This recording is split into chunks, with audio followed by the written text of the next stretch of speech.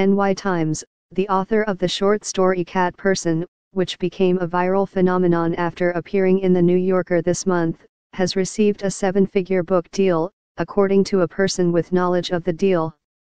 A collection from Kristen Roupenian, whose debut story in The New Yorker became the magazine's second most read article of 2017 despite being published in the December 11 issue, will be published by Scout Press in 2019. The collection, You Know You Want This, is the first of a two-book deal that includes an untitled novel.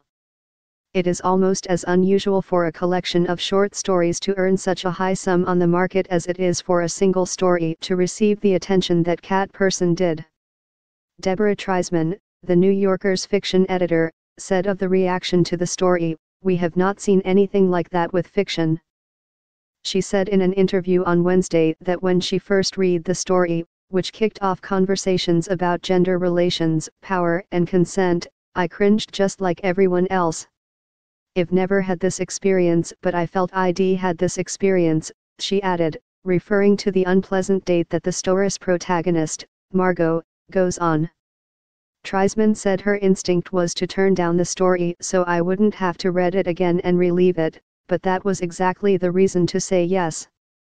Publishing professionals said Roupenian had some company in earning so much money in a deal that includes a short story collection, but that others who had done so, including Tom Hanks and B.J. Novak, were already famous. "It's not that it's never happened, but it is unusual," said Michael Catter, the founder of Publishers Marketplace. But it's also unusual, if not unprecedented, for a story of any kind to drive that kind of viral attention so quickly online.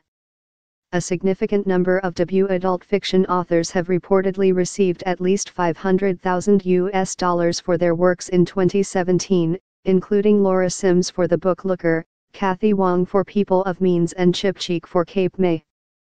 The biggest advance of the year, most likely, was the reported 8-figure deal agreed upon by the Obamas and Penguin Random House.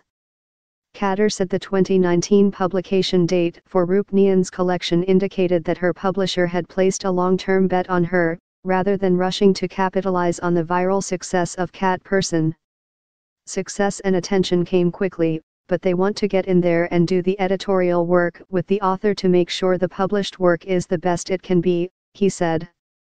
Treisman first read the story several months before its publication and said it was not Roupenian's naturalistic prose that attracted her so much as her deft use of detail. "I don't think that writing in a sort of breezy, vernacular, colloquial way is so unusual," she said. "What's unusual is how incredibly real it seems and how well depicted everything is, so that you can imagine yourself into the scenario. When 2 million people are collectively cringing over a sex scene, you've done something right."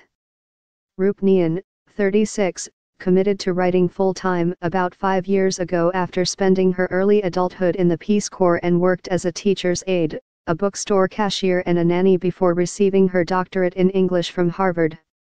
She recently completed a master's degree at the University of Michigan and is currently on a writing fellowship there.